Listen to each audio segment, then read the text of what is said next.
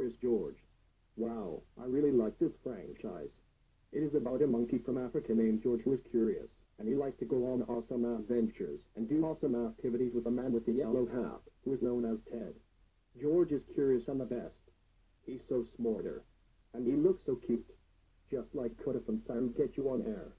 The man with the yellow hat looks handsome. And he also has an awesome hat. And other characters.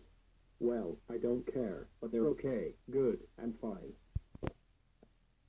Before the Curious George show started, it has lots of books as well. And they have a movie named Curious George, which is before the TV show started.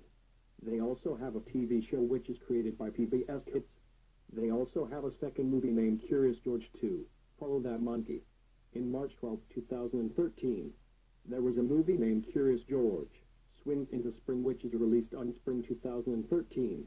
And best of all, they have a third movie named Curious George 3, Back to the Jungle, which is cool. But it was so sad that the show got cancelled in April 2nd, 2015. Do you know who likes this franchise? A lot of people in the world. They think this franchise is cool. And do you know who hates this franchise? Triple B780. He thinks this franchise is annoying. But I respect his opinion. So yeah, Curious George rocks, and so does SpongeBob SquarePants. Arthur sucks. End of salute.